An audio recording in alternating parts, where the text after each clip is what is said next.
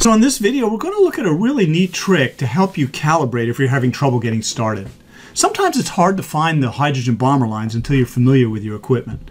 So I'm going to do the standard 2-point calibration, but here maybe I don't know which of these dips are the hydrogen bomber beta. So maybe I think it's that one there. So I'll click on that and I'll put in the hydrogen beta wavelength and click apply.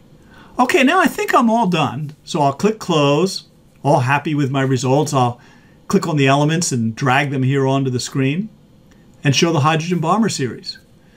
Well, now when we look for a correspondence between those blue reference lines, now that one lines up because we used it for calibration, but there's no real match down here between that dip and the blue line. So that's not looking good. And well, there is a match here, but there's really not one here and there's no other. So it's not really a great match between the reference lines and our red data.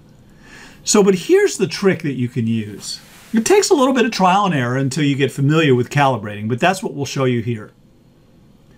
I'll pop up the calibrate window again and put a check mark next to use 1-point alignment. Now, as I drag this slider, the dispersion is going to be changed, and since it's anchored at 0, those lines will just move back and forth, and we can move them back and forth until we spot a real match. Maybe I think that dip there is hydrogen alpha, that blue line on the right.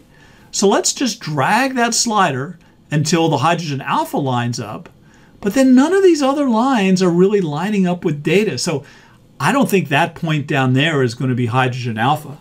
Let's do a little bit more trial and error. I'll just drag a little bit. In fact, maybe here, maybe that there is the hydrogen beta.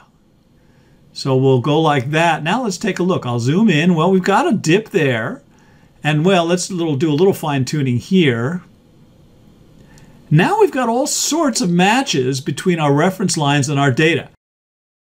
So what we've just done is dynamically change the calibration, doing a visual match between the blue element lines and our data. And it may feel a little Mickey Mouse to you and like it's a guess, but it's really not. We're just doing a pattern match, and the software makes it very easy for you.